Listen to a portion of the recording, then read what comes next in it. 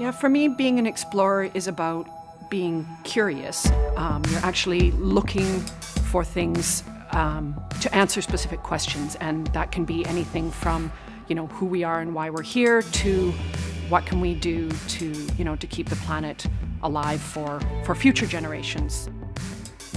In 2013, biological anthropologist and emerging explorer Marina Elliott joined an excavation team working to recover unidentified bones in South Africa.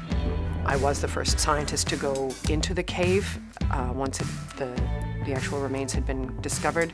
It's pitch dark, it's quite warm, it's a little bit sticky because it's very humid, and all you see is what your headlamp shows you because you're deep underground. The effort was launched by National Geographic Explorer at Large, Lee Berger. I had no illusions that this was going to be easy.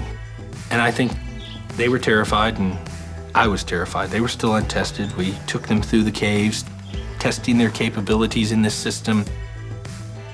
Lee Berger's team is exploring a cave system called Rising Star in a region known as the Cradle of Humankind. The Cradle is one of several locations in Africa where humans are believed to have emerged.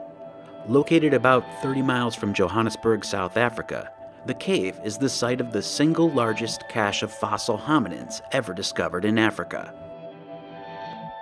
Excavations of Rising Star will prove extremely challenging with a variety of dangerous and claustrophobic terrain. The descent is difficult, and as I looked down, I thought, oh, I don't know if I can do this. But then once I was committed to go down, it was actually much easier than I was dreading. Elliott was recruited not only for her scientific background, but because she was an experienced caver who also met the physical profile required to navigate the cave's narrow passages and tight spaces. Just trying to also slow it down a bit because I've got the GoPro running. The team wasn't exactly sure what they would find in Rising Star. I've seen a skull, I've seen the other pieces. I am pretty sure that we have got quite a lot of a skeleton of at least one hominin. Possibly a single individual. Perhaps Australopithecus.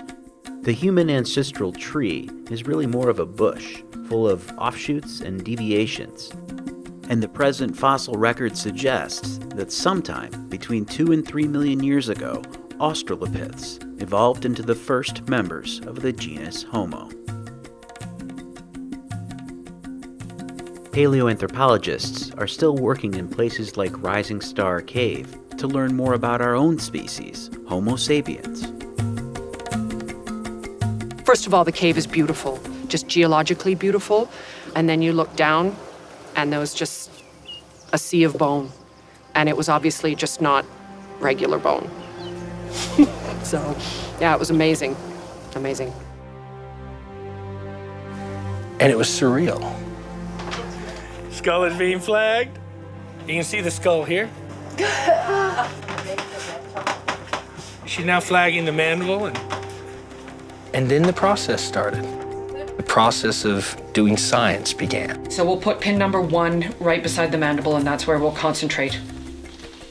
Okay. Okay, das ist super. Okay, thanks. Bye. Yeah, that's perfect right there. Okay, gonna start scanning. Okay, scan. I see what looks like a mandible in the middle there, on the right. That looks fantastic. The team initially predicted they would excavate the fossils of a previously discovered hominin. If not Australopithecus, then perhaps Homo habilis. But it was impossible to be 100% sure until samples could be closely examined above ground. When they opened that little box and we unwrapped this thing that they collected, every great idea we had went out the window. Gone. Throughout the 3-week excavations, it becomes remarkably clear. Not only is there more than one skeleton, but it's definitely not Australopithecus. The material that we recovered is abundant, so we have a very large amount of fossils, 1,500 fossils, the largest single assemblage in history. As more fossils are unearthed, a picture of the creature of the Rising Star Cave begins to emerge. And with the excavation of a skull, the team finds they have discovered a new species. A species they will call Homo naledi, or star, in the Sotho language for the cave in which it was found.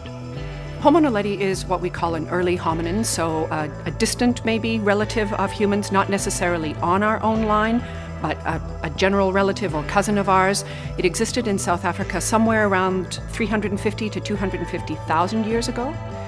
One of the things that Homo naledi has really, I think, really done is really reinforce for us that we don't know what we thought we knew.